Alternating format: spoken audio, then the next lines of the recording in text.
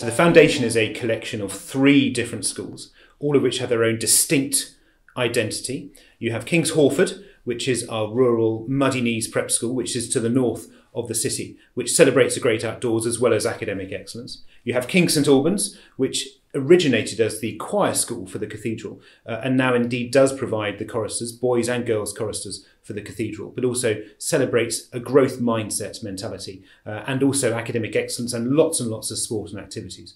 And then you have King's Senior School, 890 pupils, a traditional school which has very high ambitions, wanting pupils to be curious, to be kind and to be confident. But in addition to that, making sure they get the best academic results possible, whilst having the most extraordinary amount of extracurricular opportunities available to them. I wouldn't change things about King's. What I want to do with King's is develop it, because I think what we've got here is a wonderful operation, a great school. But I think there's lots we can be doing, and every school, every organisation needs to keep the cement mixer turning, both physically and metaphorically. There's ambitious building work that we've got. There's lots of ambition to improve our curriculum, especially at sixth form level, and also looking at the way in which we look after those pupils as they come into the school in years 7 and 8. That pastoral care, that sense of nurture, that love, that support is so important to us.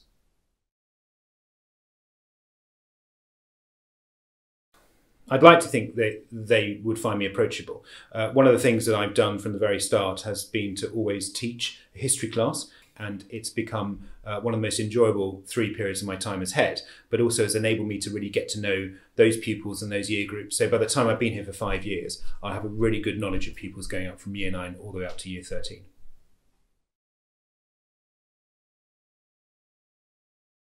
Personally, I get great pleasure from filling my kids with highly calorific sugar-based goods. And in Worcester, there is a most amazing shop called Shakeaway. And Shakeaway produces just the most extraordinary, delicious milkshakes. And so I suppose a bit of an extravagance is going there, possibly for my children, but probably for myself as well.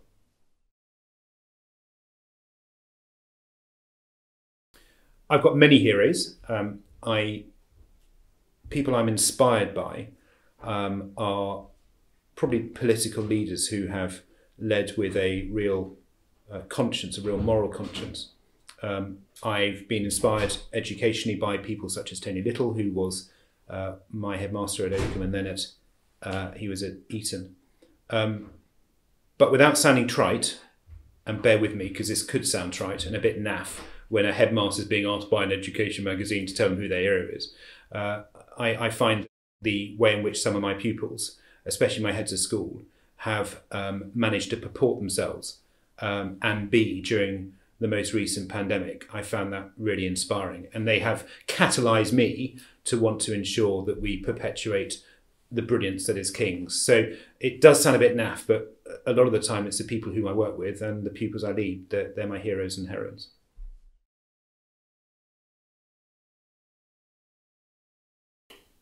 I have heard that it's quite difficult to get the Flintstones in the Middle East.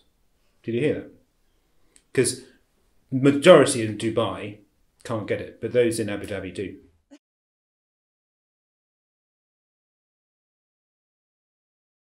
My go-to karaoke song. There's inferences within that question. Firstly, that I ever go to karaoke to start with, and karaoke in my list of hobbies isn't very much up there. But if I had to sing anything, I suppose, to a karaoke song, it would probably be something by Sting and the Police, along those lines. Do do do da da da.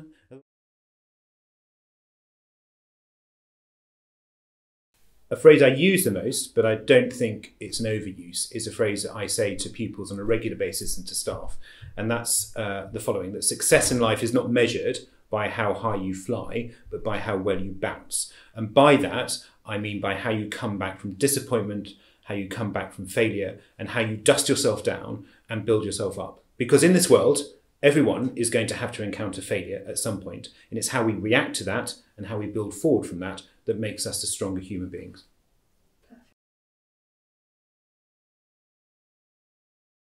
I think the superpower I'd like the most would probably be to turn back time and in some way try and stop any form of pandemic, and have a chance perhaps to have had 2 years as headmaster here without feeling as I was constantly driving a dinghy whilst spinning plates and shooting crocodiles. So that to me would be great. But superpower-wise, I'm very happy with the privileges and the responsibilities I have at the moment. I think that's probably enough.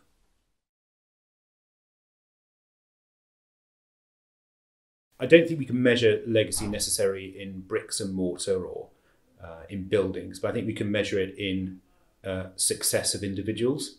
And so I'd like my legacy to be a school where pupils have achieved their ambitions, where they have learned valuable lessons, where they can then go and develop as a community after King's as part of the Old Vigonian community, and where they have ultimately learned that in life it is important to be curious, to be caring, but also to be confident.